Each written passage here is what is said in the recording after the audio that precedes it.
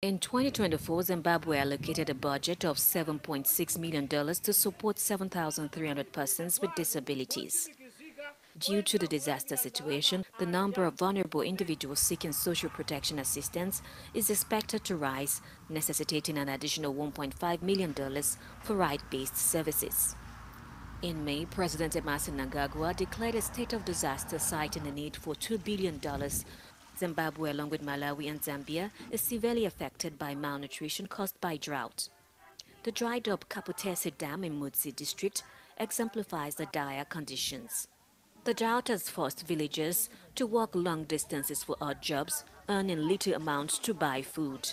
Malnutrition cases have surged by 20% in the past 3 months. The UN reports that 7.6 million Zimbabweans, nearly half of the population, require aid.